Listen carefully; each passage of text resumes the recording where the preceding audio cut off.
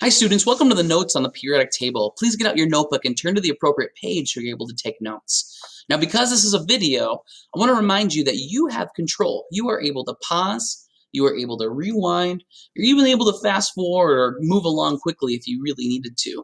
So be sure to take control when you need to go at your own pace. Let's get started. The first thing I want you to do is to set up your notebook. Now, here we'll start with the essential question at the top. I'll give you that essential question on the next screen.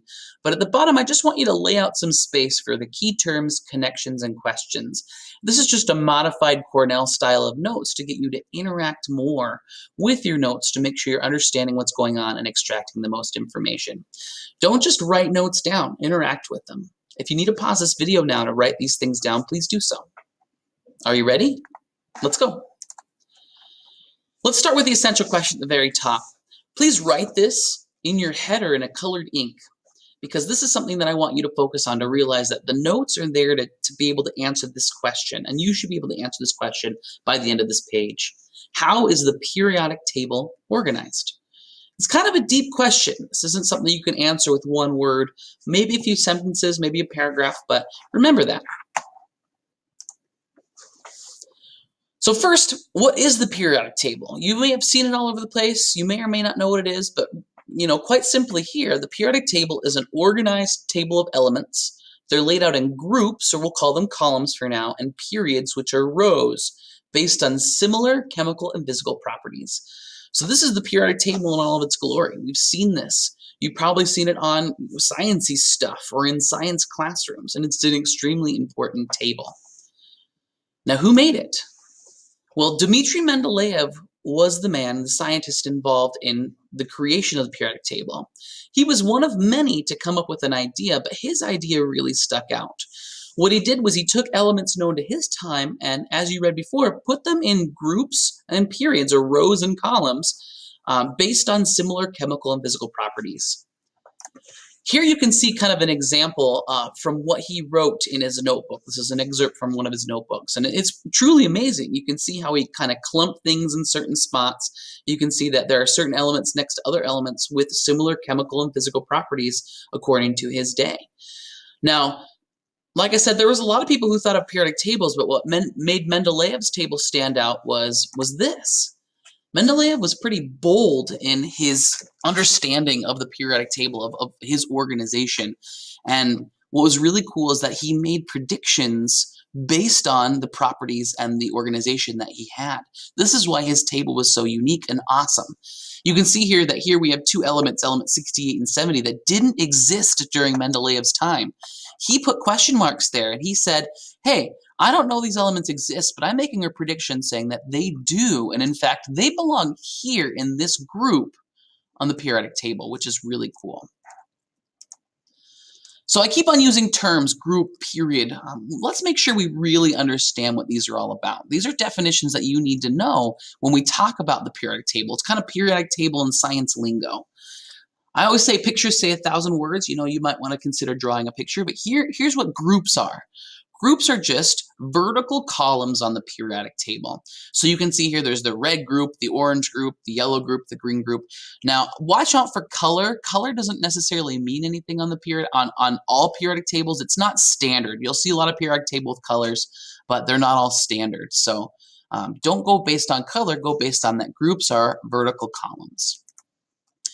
Periods, on the other hand, are horizontal rows. So again, we have the top period, the red row, and notice that it jumps a big gap. There's the first one on the very top left, and then there's the second one. So here's the first one, and then there's the second one. It jumps all the way over to the right, but this is one row, and then there's the orange row, and then there's the yellow row.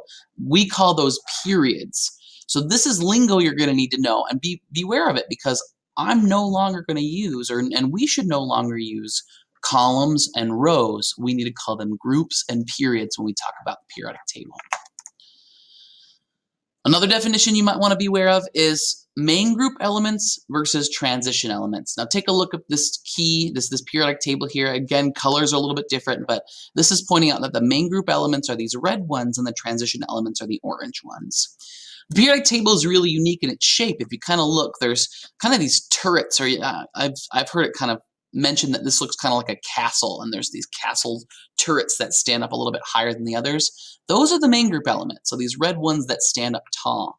Now, there's a big gap here, and the ones that sit lower down here are called the transition elements. Now, in our class, we will talk about the transition elements a little bit, but for the most part, a lot of Physical Science 1 is all about main group elements.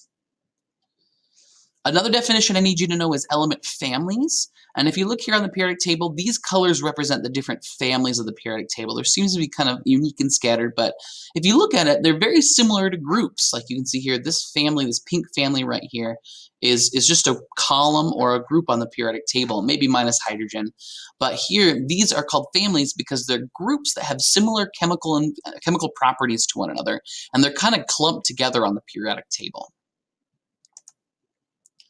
So if we were to extract one of the elements in the periodic table and just look at the information attained there, this is what one might look like. This is carbon. And I want to talk about the different pieces. Now just beware that each of these pieces might be found on different parts of the element sheet, but you'll kind of see the same 4 things in most tables. So let's start about talking about each piece.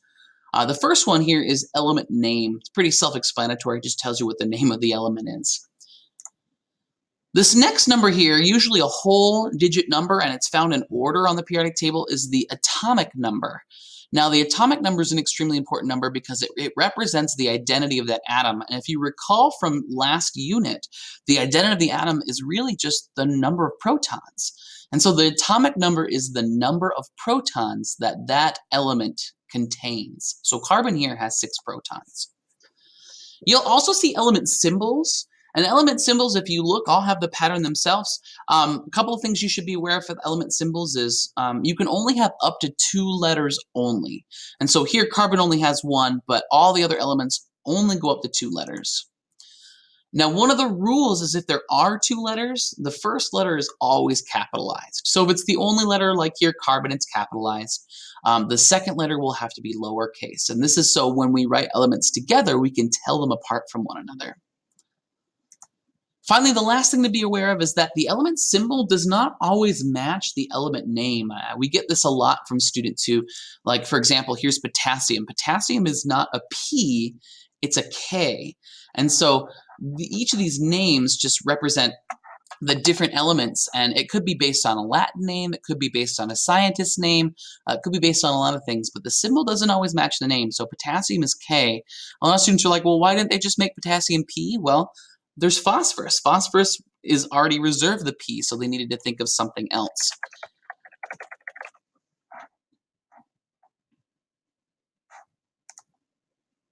The last number you see here is called the average atomic mass. Now this number down here is another important number, and we can extract information from this.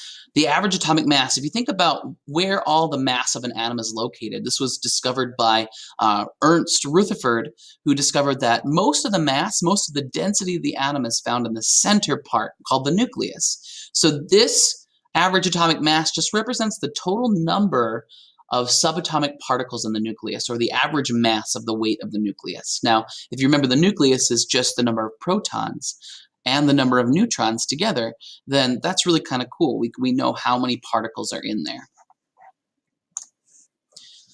All right, so that's all I have for notes. You might want to take some time right now and fill in the bottom part of your notebook. Now that you've gone through the notes, make sure you use and list the key terms. You don't need to write the definitions, just write the key terms.